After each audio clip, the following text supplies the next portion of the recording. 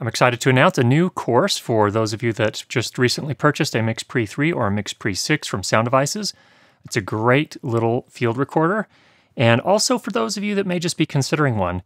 In the new course, we go into depth on how to use your MixPre, all the way from just setting the input levels and gain staging correctly, also to how to feed the audio to your camera without distorting the sound on your camera.